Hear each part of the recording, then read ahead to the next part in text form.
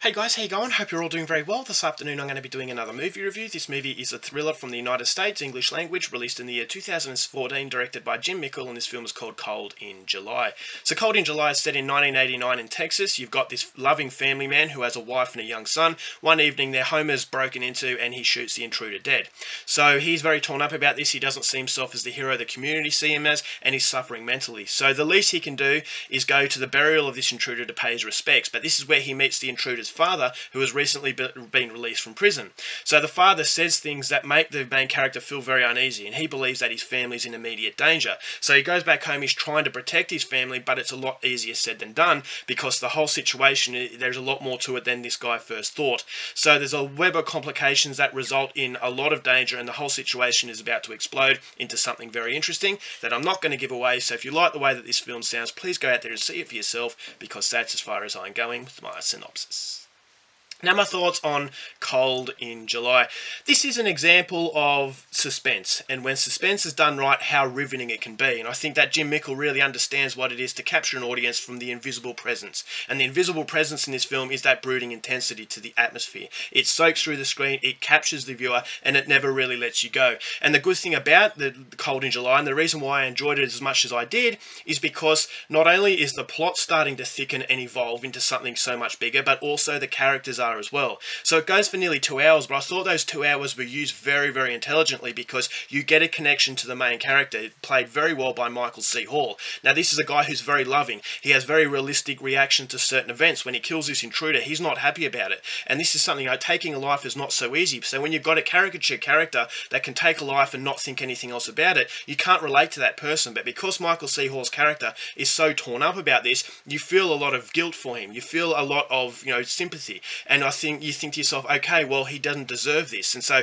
all right, I like this guy because he didn't like taking the life of someone who was doing something wrong. And so you get a strong sense of connection to these characters. And the beauty of the film is even the villains you get a connection to, because as they start to evolve, you start to look at them in a completely different way. And so not only are you looking at the story in a completely different way, but I thought the characters really complement the plot twists that the movie has around every corner. So the movie does change directions quite rapidly on more than one occasion. So you completely lose sense of control. A lot of viewers and a lot of films, you have that control, therefore the suspense isn't as big as it would be as opposed to a film like Cold in July, where Jim Mickle is the driver. He's taking you on a ride and he's not telling you where your destination is. And so because of that, you've got no control. You feel very uneasy and you feel as though, okay, where am I going to go? Where's my safety barrier? You don't know where that safety barrier is, because even the good guys in this film, you can't really trust. And so there's that sort of uncertainty to the characters. There's the uncertainty to the plot that creates that suspense. And this is what is a forgotten art. And I think this movie really does have a nod to films of yesteryear, not only in the suspense, but also the 1980s feel